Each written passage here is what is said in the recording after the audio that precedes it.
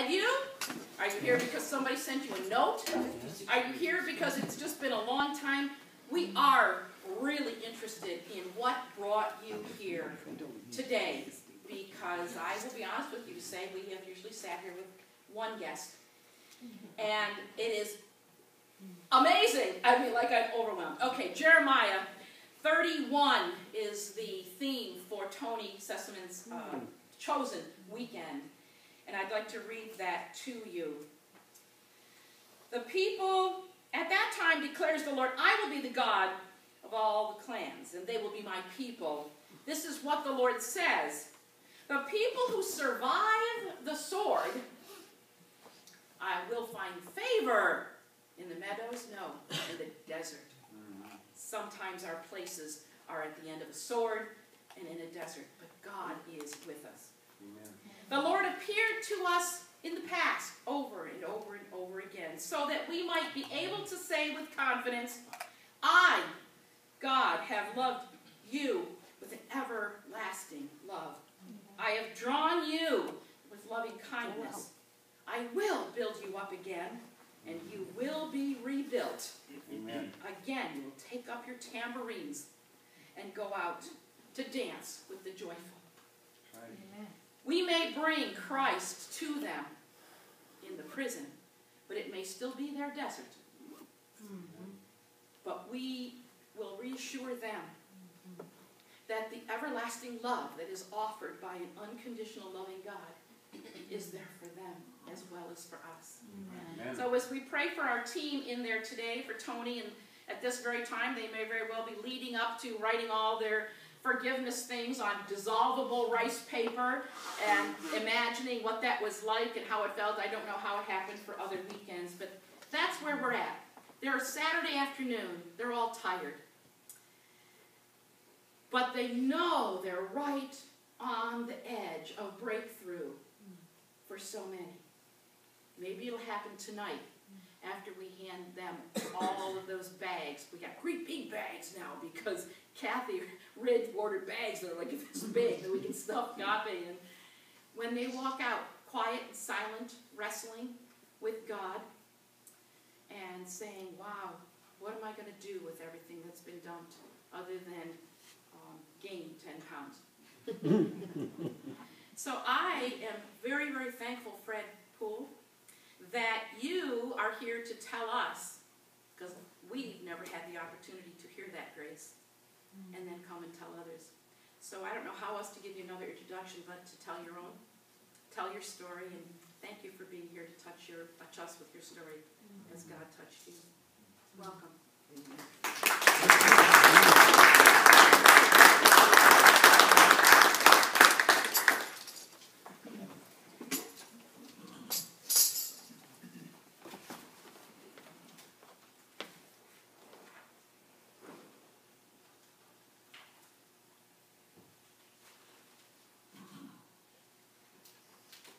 Hold up a minute. You just told me to tell my story, right? I did.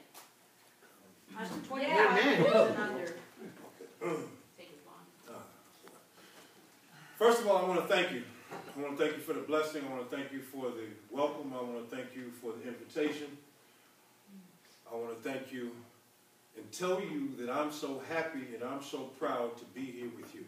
Let me start off by giving you a little introduction about myself, and then I'll get into how great you are, because it's all about you and what God continues to do through you, which you gave to me. And I openly accepted it, and I was a hardhead. I was a knucklehead. So I was a tough egg. I was hard to crack. I was one of those kind of people that you had to show me.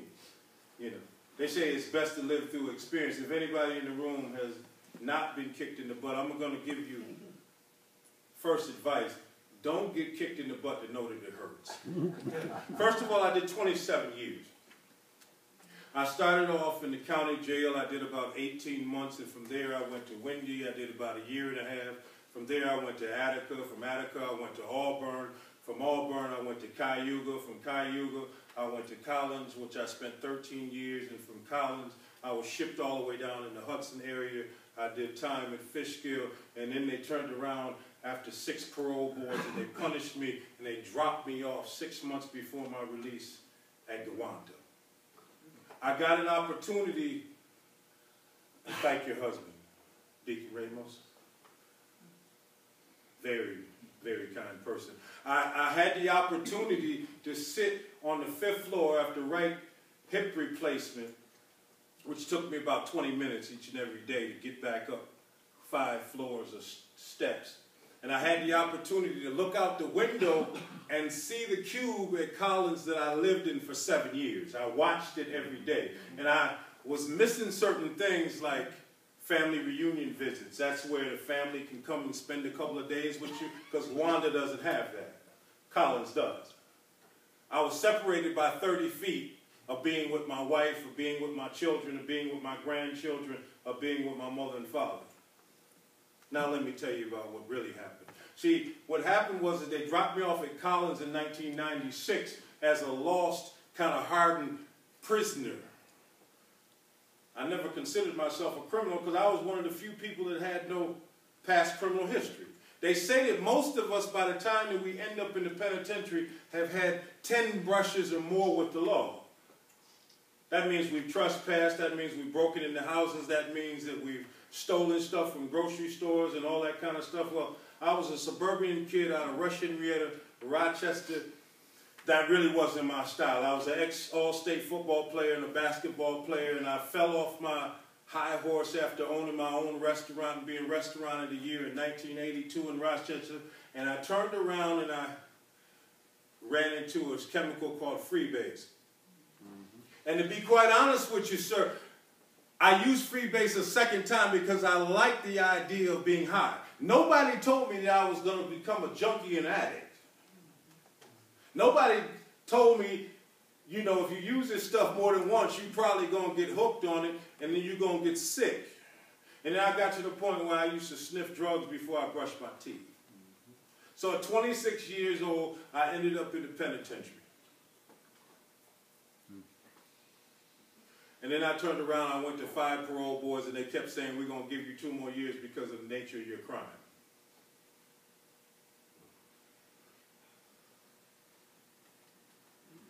Then after 1996 to 1999, I kind of wiggled my way around college trying to find where I was, or where I am. And I ran into people like Deacon Jack Burke. I was always a member of the Cephas people, so I already knew Bob Marks, and I already knew Mike Oberst and Tony LaMarcus, and, you know, and then in 1999, somebody said, you know, what you need to do is you need to go see these Kairos people, because there's some good people that will always be there for you. And I said, you got to be kidding me. And they said, there's one other catch. They got a lot of food. So I like to eat. So I said, well, if nothing else, I'm going to show up with that old prisoner mentality and I'm going to use. So I walked in the door with the idea that I wasn't going to give anything, I was going to take. And I took. I took a whole lot. Ted Jumper, I saw him the other day when I went down there to speak at the people at college, and he's still playing his guitar. And I was like, Ted, you still doing this? And he said, Freddie, you had hair when I first met you, too.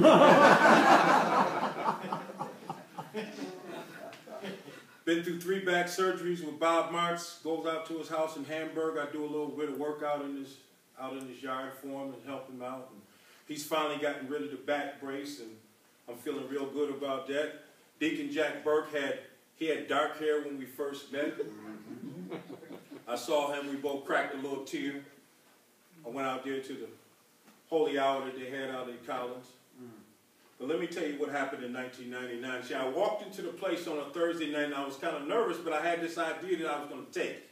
I was going to take. And then they turned around and they let me take. They put these big platters of cookies on the table, and they said, take. So I got 2 hands. So I have a cookie in this hand and a brownie in this one. and a cup of coffee and some milk and juice. So I was doing my thing, and I was taking it, and all of a sudden, the men started talking to me.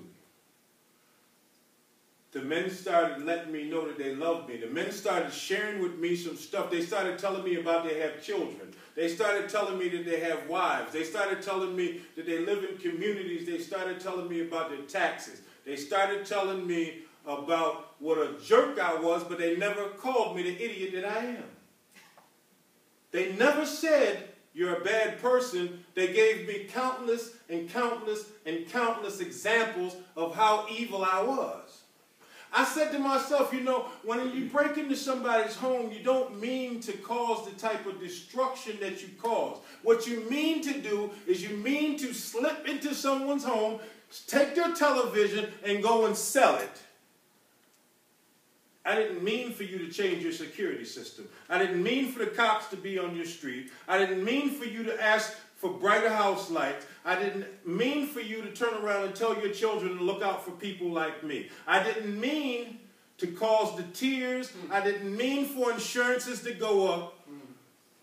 I didn't mean to cause any of that pain. I meant to take your television and sell it because I was sick, not to cause all the tears.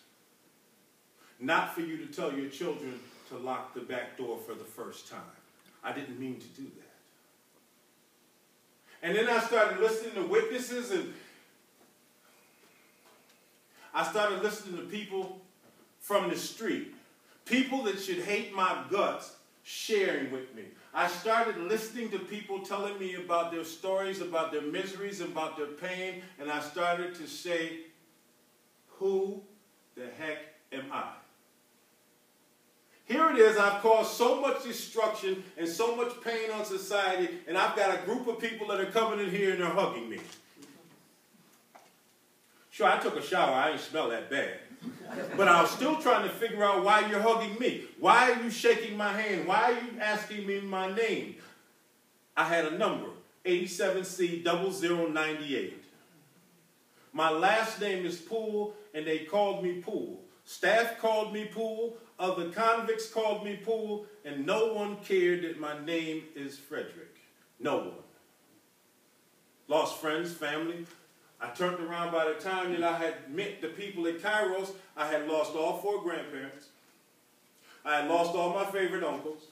My children are getting old, and they're getting to the point where they can start to speak out for themselves, and they're telling them, my mother and father, their grandparents, that they no longer want to come up to the prison and sit in hard chairs and benches in a visiting room where everybody is talking too loud. And I was alone. So what ended up happening after I did all that taking, after I ate all the cookies, I went back to my dorm where I was sick. I was not only spiritually sick and empty, but I was sick because I ate too much. So I sat there in my little stall, they call it the bathroom, and I said, God, help me. But like I told you before, I was a tough egg to crack, so I didn't really believe you yet. And then I turned around, I got up early in the morning on Friday, got dressed, got pressed, and everything like that, and I showed up and the same people were there again, with a bigger smile on their face than what they had Thursday night. And I said, these people are either crazy, insane, or they want something. Isn't that crazy to think like that? Here it is, somebody giving me something, and I'm doubting you. I'm questioning you. I'm wondering, what's your agenda? I know you're about to start to pass the plate around any minute. But since I only make 12 cents an hour, you ain't going to get a whole lot. So I said, can't be my money, what do you want? Well, maybe they're going to ask me to help carry a few benches or do something.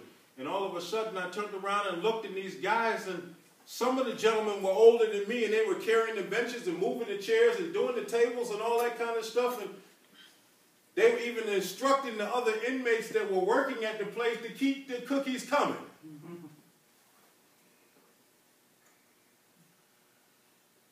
And then I turned around and I started to listen.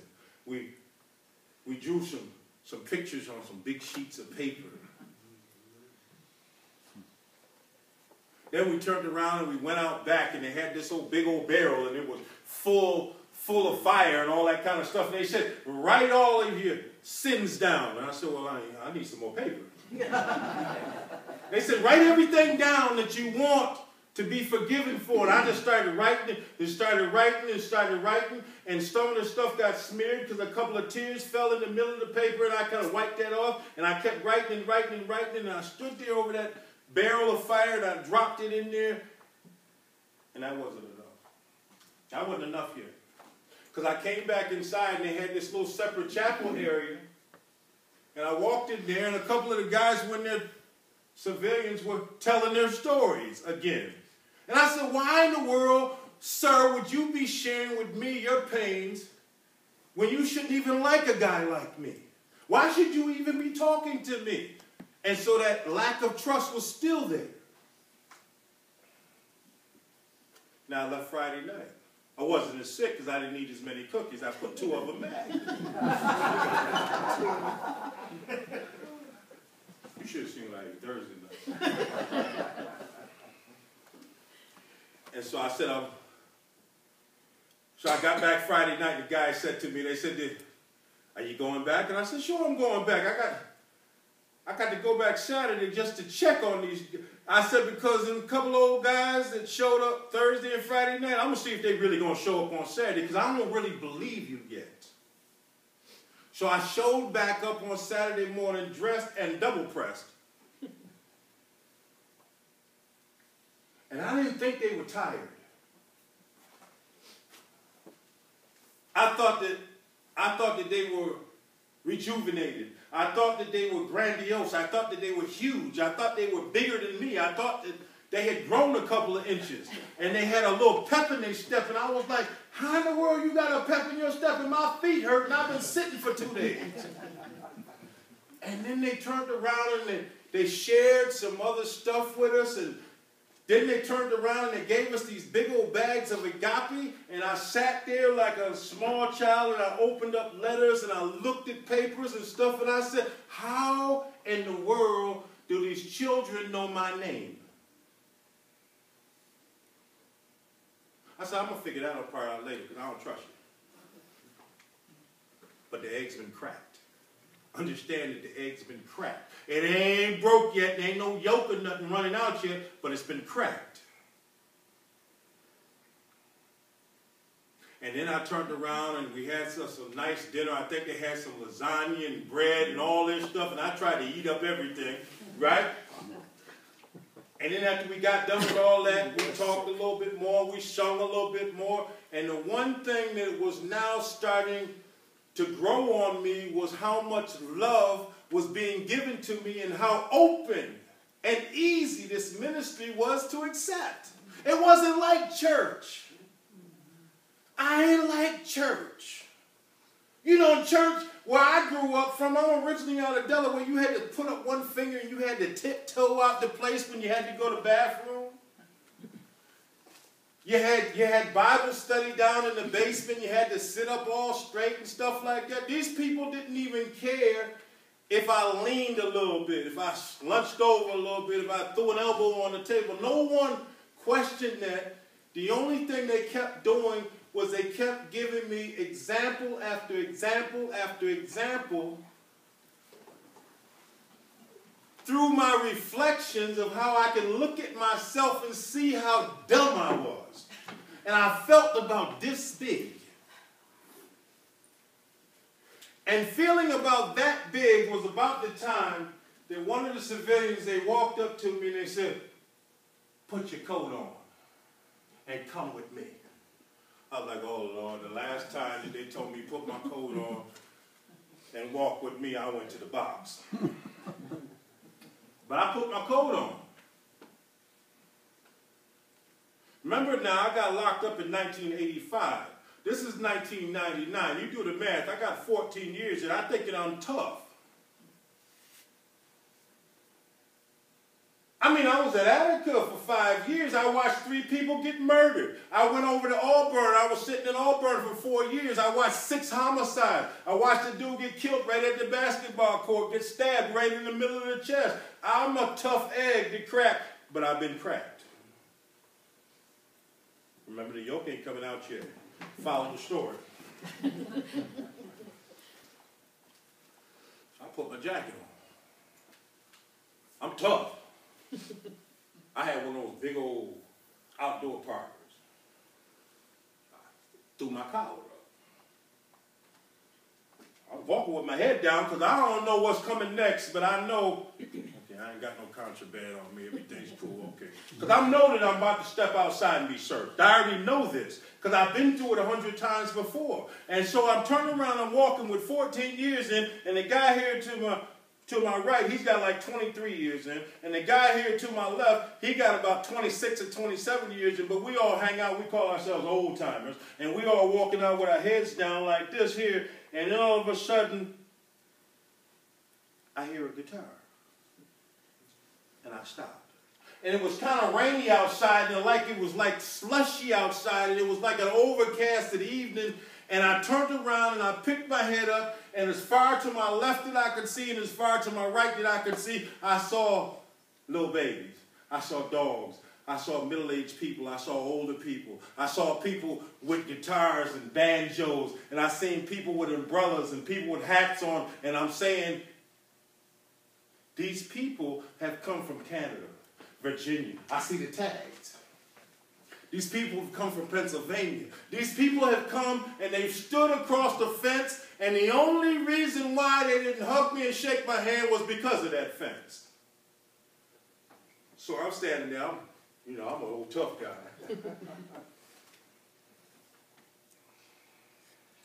I'm kind of wiping my eyes a little bit, but what I did was I looked up at the sky a little bit and let a little bit of that misty stuff hit my face a little bit so nobody knew that I was crying. And I said, yeah, man, that's all right there. What you think, bro? And he was too busy crying with 20-some years in. And he was too busy crying with almost 30 years in to answer me. And I said, look at what God has done. Now a little bit of yolk is starting to run out. See, now I done forgot that I'm tough. I forgot that I was all state in football and I used to hurt people. I forgot. And I walked back inside, and that's exactly what the first civilian said to me. Please say that out loud. Amen. Thank you. That's what they said to me. And I came back on Saturday night feeling like I could conquer the world. And then I said, didn't one of those civilians tell me that they'd be back? And this is where normally that lack of trust starts to set in a little bit. And for the first time in my adult life, I started to believe you, and I left. And then Sunday they told me, come on down to the visiting room area where they got the graduation thing. And I walked in there, and I thought I was playing a game again. I thought I was at Madison Square Gardens. I thought I was there for the state championship. They had people on both sides, and they had people applauding and people standing up and all this kind of stuff. And you gave me, my picture, and you gave me the certificate of completion and all this kind of good stuff. And I said, this is absolutely wonderful. Number one, you fed me. Number two, you turned around and you showed me some real love. Number three, you gave me you showed me through a ministry of acceptance and one that I can understand. You talked to me without all of these biblical terms and without quoting scriptures to me every other second, and you talked to me like I was a human being, and you gave me more love than most of my friends and family don't do right today. And then you turned around and you kept your word, and the following Friday you showed back up again. Now that blew my mind. That truly blew my mind, because now I step in there Friday, I'm expecting to see like 2, 3 of you guys. I turned around and see a whole bunch of women and stuff, because they ain't let no women in college, except to deliver the food. I turned around and looked like 15 women came walking in, husbands came walking in, and all this kind of stuff, and all of a sudden, I met Deacon Jack Burke's son-in-law. I met his daughter. And I was like, wow. So I kept on coming. That was Kairos 37. Then I turned around, I hung around so much that it got to be like Kairos 44. And Deacon Jack Burke caught me on the walkway one day and he said, you know, you've been hanging around long enough, dear old timer. It's about time you come back and give something. I said, what do you mean? He said, you got to come back and work now. So I came back and I worked 44 and I worked 45.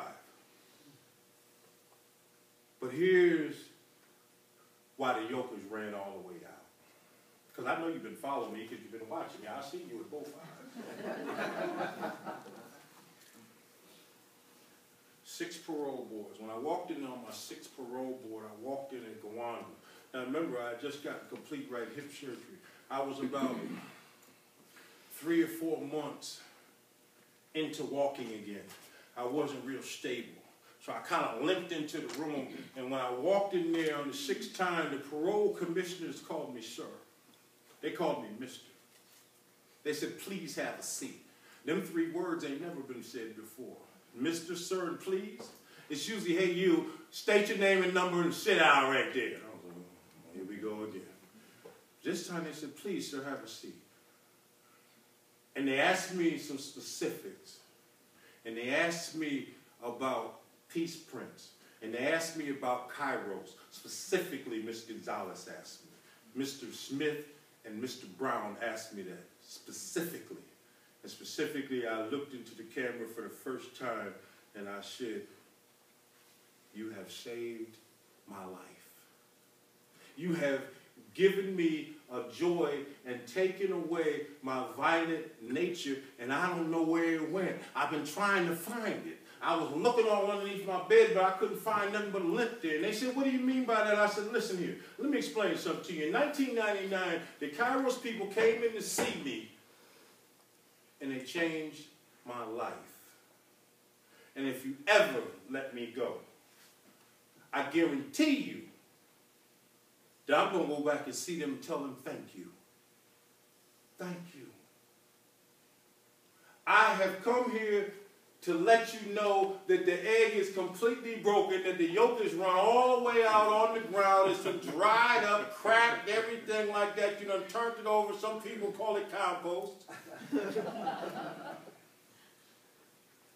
And I promised I was going to come back here as a witness to the work that you do.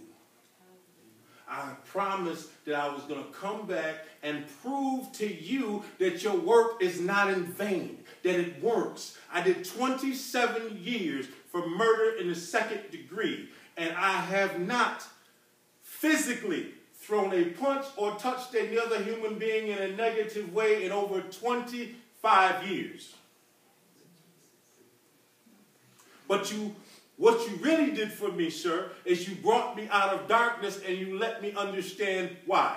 I was stuck from 96 to 99, and when you showed up at Kairos at 99, you gave me some light. You gave me some understanding. You gave me some purpose. I have my college degree, and I am one who is read, and I love books, and through books you must give me valid information for me to hang on to. I am like that. I believe in God, but give me some proof. And you proved it. You showed up and you gave me a ministry that is beyond comprehension. And then you continued to come back and support a wretch like me. And now I must keep my promise. And each and every time that I am invited, each and every time that I have the opportunity to share, each and every time that I have the opportunity to tell somebody what I do, what I believe in, and what you people do through the work of God, I tell them. I go over to Peace Prince every Wednesday, and I volunteer cook.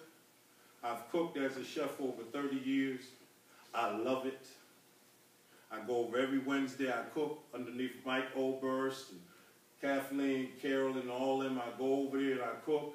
At 3 o'clock to 5:30, we have our meal, and then we have our meeting at 6:30. That's what I do each and every Wednesday. But what I really, really do is I really love the opportunity to tell you thank you. Thank you.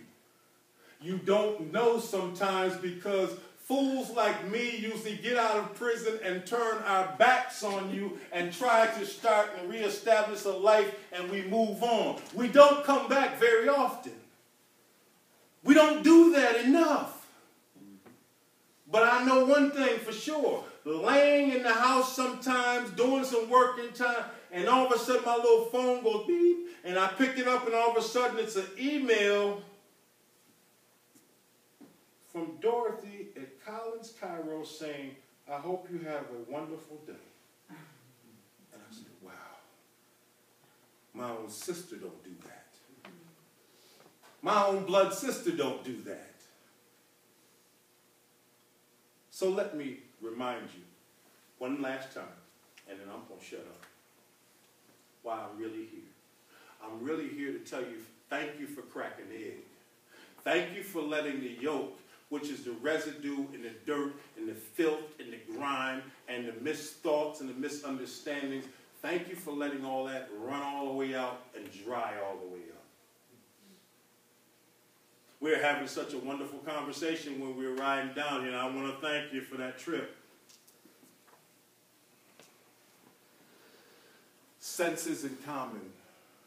So I don't know where man came with this idea of common sense, because a lot of things that people should know, they don't know. A lot of men and women sit up in the prison system, and there's a lot of things that you think that they should know, they don't. They don't understand peace. They don't understand love. They don't understand a working family relationship. A lot of them don't understand the importance of following the law, the rules, the regulations. One thing that Kairos has shown me is that the better that I get towards following the law, the better that I get towards following the rules and regulations, the freer I am. Amen. You see, if this young man that brought me all the way down here hadn't have followed the law, we'd be stuck on the side of the road with one of them lights going off, and that man would have been handing him out a ticket. He'd have been a couple $100 broke, and I'd have been sitting there going, oh my God, I'm a felon, I'm on parole, there's police contact. I'm free. No, I don't work. I don't go out every day and punch a clock. I got an 80-year-old mother-in-law who has Alzheimer's, and I stay home with her each and every day. I don't want my family to have to pay $400 a week anymore to watch her. I'm captive in my own home a lot of times because I have to lock screen doors to make sure she doesn't sneak out when I go use the bathroom and go take a shower. I make sure she gets her meds every day. I make sure she eats. I make sure she takes her bath. I make sure that she's straight. And I always put it on her favorite cowboy show she loves, Gunsmoke. My day starts at 6 o'clock in the morning and usually ends around 8 or 9 o'clock each and every day. That's between housework, that's between taking care of her, and that's between looking out for my wife. But what I really want to say is that Kairos is what gave me the strength to do that. You don't know how good you are, but don't I look good? Ain't I healthy? Didn't you help me through it? Wasn't it because of the work that you have done to save a person like me? Because the one thing about it, after 27 years, you don't want no jerks coming back to your society. You don't want no fools coming back to your streets. And let me give you some real hardcore facts. 94% of all incarcerated men and women in New York State return to the street. Make sure they come back right. A person who has either changed spiritually or changed academically drops from 70% down to 15% recidivism rate. Watch your taxes. It costs between $25,000 to $30,000 a year to take care of a healthy young inmate. I was up around $55,000 to $60,000. To get my hip replaced. I was on 4 different pain medications. I'm getting spinal and hip epidurals, probably about every 3 or 4 months. I blew my hip out in 1996, 97, and I walked with a limp for almost 6, 7 years. But because of Kairos, I'm not going to ever, because it's gone from my heart, commit another crime. I'm okay to be around your grandkids. I'm not a sex offender. I'm okay to walk into your grocery stores in the same neighborhood that you go into. I'm trying to rally all the people on my street right now to put in $3, $4 a piece so we can get some dandelion killer. That's where my heart is. And I don't like looking at them things. I think they're nice, pretty long. Don't have it.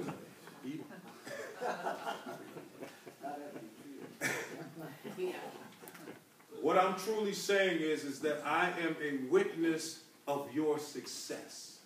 It's not about me. I didn't come here to tell you anything really about me. The only reason why I even took you through a little bit of that past stuff is just so you would understand what I've been through. Keep up the good work. Yeah. I heard somebody say that we welcome younger people because I'm getting too old for this. I heard somebody say that earlier. That's true. I'm not saying anybody in the room is too old to get the job done. All I'm saying is if you got some sons, if you got some grandsons, if you got some friends, if you got some family, let them know that people like me are definitely coming back home. So you got a choice to make. Join Kairos and get on a good foot and help save these fools because they're coming back anyway. Or turn the blind eye until some nonsense comes into your front door, into your own lap, and then you got to check it, and then you got to see, what's really going on. Okay? But Kairos is absolutely wonderful. Those 3 days of ministry changed my life mainly because of the follow-up. So, in full retrospect and in its great entirety and its circle, I had to come back, and I will always come back to say thank you.